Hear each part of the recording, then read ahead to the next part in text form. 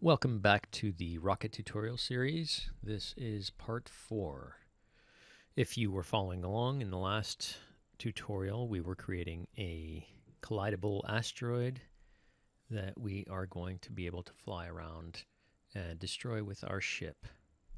But for now, we're going to continue building on this asteroid from where we left off, which if you didn't follow along, let me just recap real quick. We added, first off, we found this asteroid on the asset store for free, and then we pulled it out of the LOD, as you can see in the naming convention here, which is a remnant of the asset that we got. And then we added a rigid body. We turned off use gravity so that it wouldn't fall like that. And then we added a sphere collider, and we checked off use or is trigger so that instead of causing physics effects when it hits things, it just fires off a method. And finally, we added an asteroid controller script. In this asteroid controller script, we added a reference to a big explosion effect, which is part of an asset pack that we got previously called effects examples, I guess, from Unity. And then our asteroids controller script fires off that big explosion anytime our asteroid collides with something else. So it has to collide with something else that has that sphere collider, or that has a collider on it. And we get this nice big explosion. Clearly in space, the explosion effect wouldn't fly up, so that's something maybe we can tackle in a future episode. It's a really small thing, but here we're going to go on to work out how to instantiate new explosion or new asteroids as this thing collides with other asteroids. So if you were following along, this is what you should have in your script. We have our reference to our explosion effect. We have an empty start, empty update methods. We have an on trigger, which fires off with that collision set to a trigger. Then we have, we turn off our sphere collider when we do collide with something. We play our explosion effect with this enumerator or this coroutine. And in here we instantiate our explosion effect, set it to our asteroid's position, and we call play on the particle system. We wait 1.5 seconds, which I estimated is approximately the amount of time that that particle system is playing. You can always go into the particle system and find out how long it plays just by playing it in the editor or looking at its life. And we destroy the explosion after that 1.5 seconds. Here I've commented out our destroy game object, so our asteroid does not get destroyed. But I think we can start to uncomment this and deal with our asteroid destroying itself and then instantiating other objects. Actually, instantiating other asteroids and then destroying itself. So there, it's all gone. So let's go and start with a new method here where after we've triggered our collision, we're going to generate new asteroids. Generate new asteroids. And I'm just going to right click, quick actions, hit enter on the first option so it generates a new method for me. And in here, the idea will be to first come up with a random number of asteroids that we want to create. So create a random number of new asteroids. So this will be a little pseudocode so that we know how we're going to do this. Start a loop from 0 to number of asteroids to instantiate, and then instantiate new asteroids. Clearly there's going to be more to it than this, but I will just start with this for now. So num asteroids equals, we are going to use a method from the math math namespace called floor. It's a static method which will just give us the lowest whole number of a float. So then we're also going to use a method called random.range, and I'm going to just say, off the top of my head, I'll want between 2 and 6 asteroids. You can see here random is underlined, and that's because C# has a random method, and Unity Engine also has a random method. I'm going to use Unity's right now, so I'm just going to go to quick. Yeah, okay, so I went ahead and did that. It added this Unity Engine namespace to my random method, so that's no longer ambiguous. But you can see I set this number of asteroids to an integer, but mathFloor returns a, let's see, it returns a float. So what I'm going to do is I'm going to cast this float as an integer. So just adding the int in parens right before the method will cast my float, which is a decimal number, into a whole integer. So that solves that. Now I'm going to start a for loop, and I'm just going to create int I equals 0 while I is less than the num asteroids, so number of asteroids, and I'm going to increase the value of I. So every time this runs through and does all the logic in this for loop, it's going to check to see whether the I value is less than the number of asteroids, and it's going to increase I by 1. The plus plus there just means plus 1. And you can use that on any integer or any numeric value type. So now here, an interesting trick is I'm going to instantiate a new asteroid, but I'm going to instantiate this asteroid based off of the current asteroid. And I'm going to instantiate it in the same place as this asteroid. Quaternion identity. That just means it's not rotating. There's no rotation from it. We're going to instantiate this game object in the same position and with the same rotation, which should be 0. And then we're going to get a, maybe I should do this as well. Let's scale our new asteroid randomly. So that way our asteroid will not be the same size as the asteroid that exploded. Clearly that's not possible. So I'm just going to create a new variable called random scale. And again, we're going to call the random range method. And I'm going to do between 0.25 and 1.5.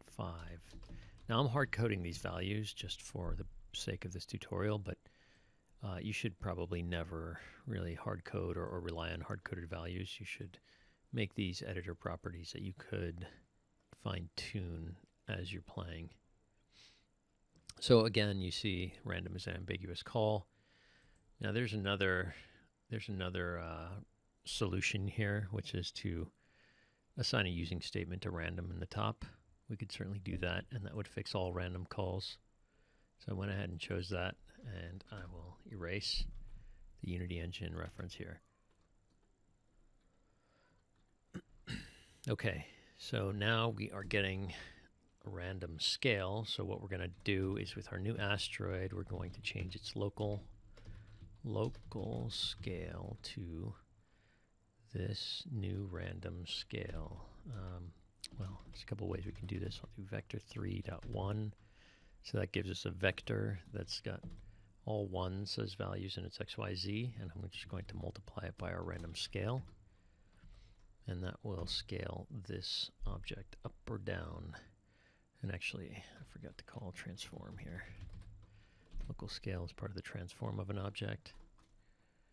Okay, so now let's position our asteroid. So we're going to call asteroid.transform.position, and we will set it at a Now this is also going to use the random dot inside unit sphere. So this is going to put our asteroid in a random location within kind of the sphere, or a generic unit sphere. But so this will give us a random position in kind of a sphere, which is a really interesting method or idea here. So we'll do this plus our current position. So it's going to take the current position of the current asteroid we're in. It's going to create a random position within a 0 to 1 unit sphere and multiply it by 2, so it'll be 0 to 2. So you can just imagine this being inside a ball and just finding any edge on any random part of the surface of that ball and putting our object there plus the transform. So if you didn't use plus a transform position, if you didn't use this, it would start at world coordinate 0, 0, 0 and then have a random position in that world coordinate. So this is just the random position of our current asteroid inside a unit sphere of that current asteroid, or a unit sphere multiplied by 2. So now let's actually move our object. So actually, just thinking through this, our position right now, since we're making a 2D game, is in 3D space. So it uses the Z as well as X and Y. And we really want it to just use the X and Y and not Z. So we're going to create a new vector 3, and it's going to be our asteroid dot transform dot position dot X, and we can probably just copy all of this and paste, and this will be dot Y, and then for Z we're going to 0 it out. Okay, so hopefully that makes sense. Now I'm going to go ahead and, well, let's just have a look and see where we are right now with this. Okay, so I'll let the editor recompile all our scripts. I'm going to hit play, select my asteroid, and crash it into another one. So now we have a bunch more asteroids here. So you can see one of the things that happened. We've got these new asteroids, which is cool. But all of the sphere colliders are turned off on them. So if we were to select them all, turn the sphere colliders back on, grab one, we can crash it into another one. So there we go. We are instantiating new asteroids here. Eventually we'll just have so many of these things that it will be unmanageable. However, one of the nice things about asteroids is that once they collide, they start flying off in different directions. So let's see if we can do that real quick. So we'll get back here. We will move our asteroids in random directions. So how do we do that? So let's pick a random direction. We're going to just create a vector 3. We'll call it rand direction. It's a really unique name there. And I'm going to say asteroid.transform.position, and then we'll subtract that from the current transform.position. So our new asteroid's position minus the original asteroid's position, and then we're going to normalize that. So if the position difference is, normalize, if the position difference is, why can't I normalize? There we go. So if the position difference is like 10, it's going to normalize it and bring it down between 0 and 1. If it's 2.5, it'll bring it down to 0.25. So just between 0 and 1. And then we're going to multiply that by a random value times 10. And let's have a look at what random value does real quick. So we just roll over. It's a random number between 0.0 and 1.0, and we're multiplying it by 10. So now we're going to call the asteroid. We're going to get our rigid body component, and we're going to set its velocity equal to that random direction. Okay. So hopefully that makes sense. Get the random direction, and then we set the velocity in the rigid body to that random direction. All right, let's test this.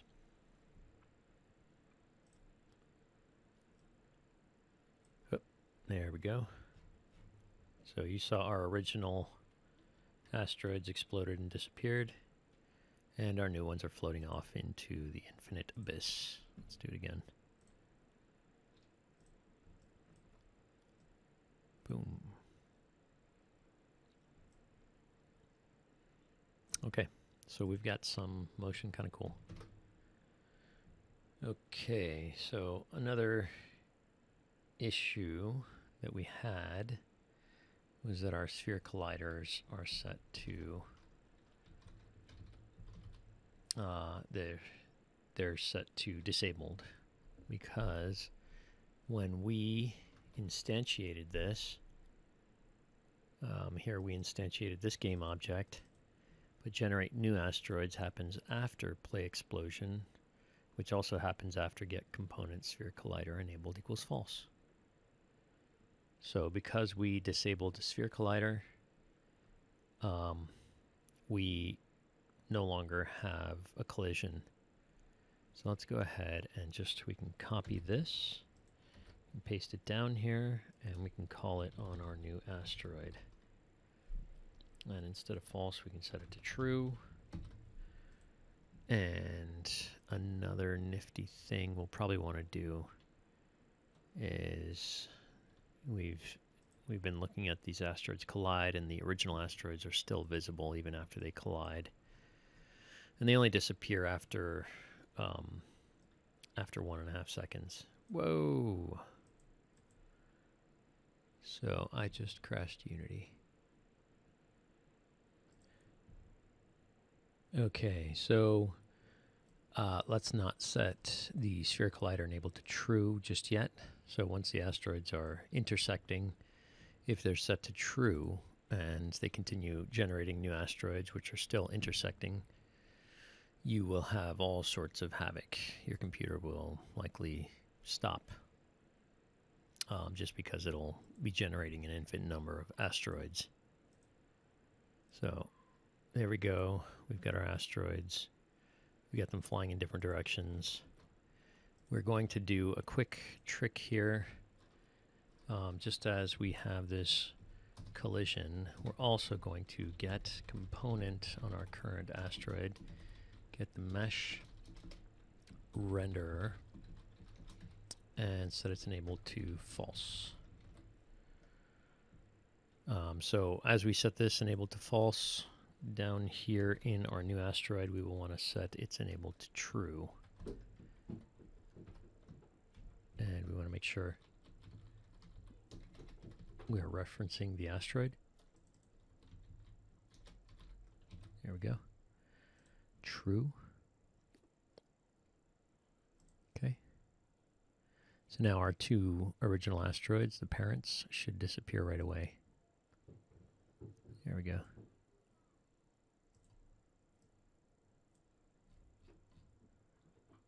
Okay. Okay, next up, I think we're going to handle, let's see, turning on the collider so that they will collide again. Initially, we want that collider turned off. But as we come in to our asteroid, we want to enable the collider. So there are a couple different ways to do it. I'm going to just invoke a method.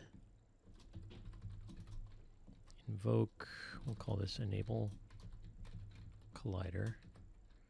And we'll do it after 1 second, hoping that 1 second is enough for the asteroid to get away from another asteroid. Enable collider. And in here, we're going to do GetComponent, sphere collider. Oops. Sphere collider dot enabled equals true. Okay, so that should allow us to start colliding again.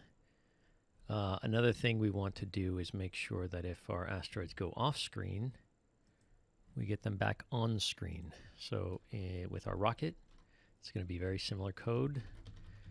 We're basically just getting the screen position from cam world to, we don't have a reference to our camera. Let's get a reference to our camera real quick. So it's just going to be cam, oh, hold on.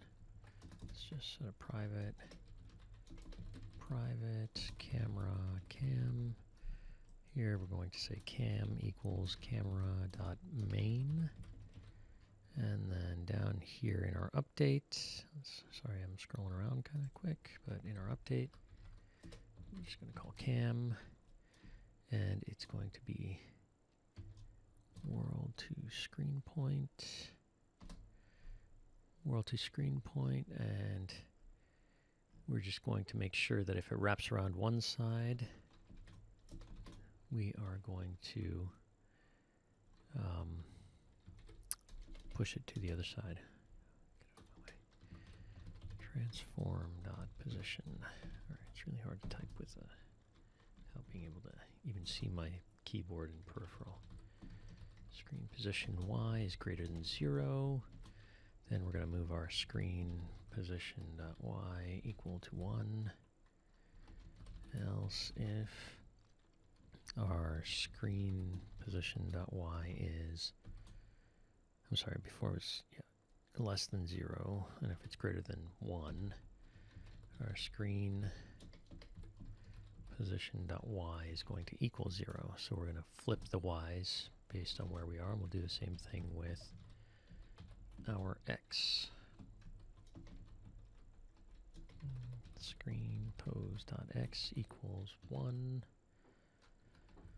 Else if screen pose.x is greater than 1, screen pose.x equals 0. And then let's do transform position equals our cam.viewport to viewport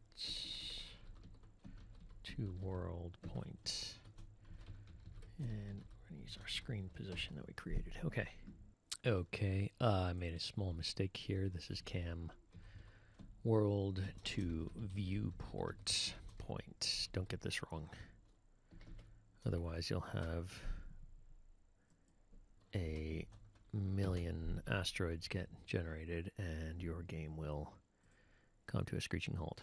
Okay, we have our asteroids. Boom. Boom. Okay. And let's stop this before it gets crazy. We don't have a limit on the number of asteroids we're creating. So when these guys start colliding, they will just continue to create more and more asteroids. So get your hand on that pause button, or maybe don't even try this. Just look at what I've created. And then let's limit those asteroids from generating over and over. Okay, so in order to do that, let's add a new property. We're going to call it lives.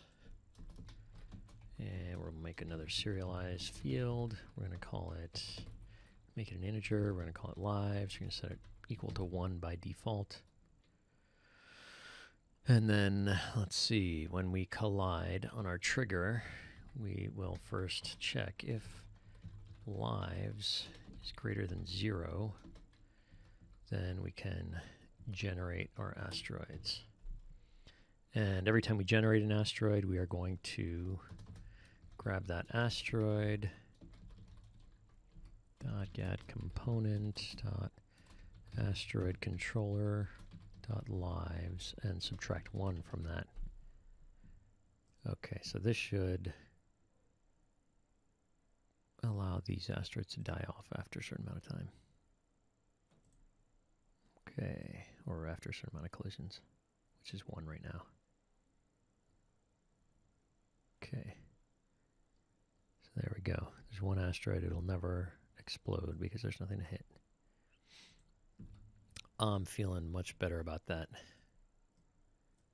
Okay, let's do this one more time just to watch it in action.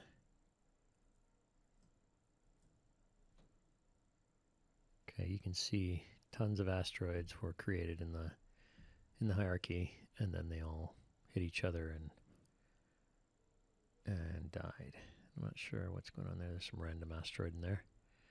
It looks like we still have big explosion effect just alive. Maybe it didn't get destroyed properly. Okay, let's take another look.